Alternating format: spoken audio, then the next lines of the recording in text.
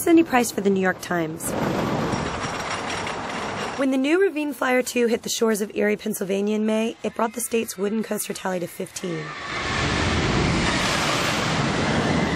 That's more than any other in the country, so I thought a little road trip across the state might be in order. 6 parks, 13 coasters, 28 rides. I was either very lucky or unlucky, depending on your constitution. Smile, you guys, you're on camera. I met more than a few enthusiasts along the way. That would be Derek Shaw. He's the former vice president of the American Coaster Enthusiasts. He told me what to look for in a good coaster.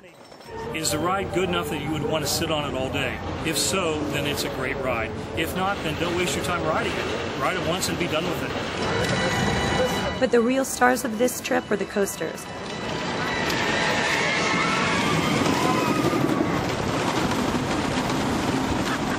The Twister's insane lateral G-forces, or the legendary airtime on the Phoenix.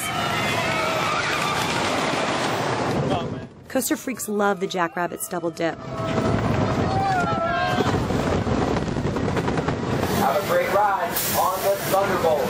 And the Thunderbolt, which drops you into a ravine seconds after leaving the station.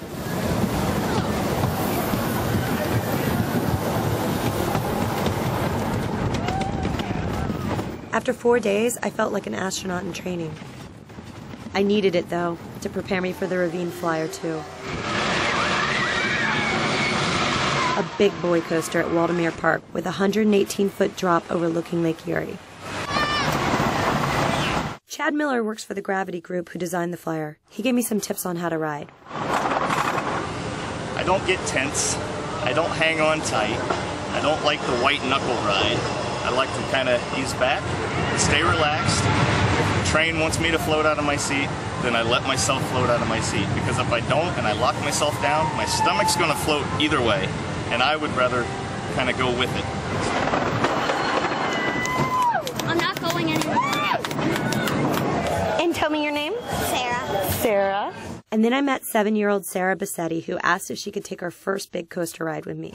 And first time riding? Yeah. Are you scared? Yeah, a little. But we're gonna do it. Yeah. Here we go.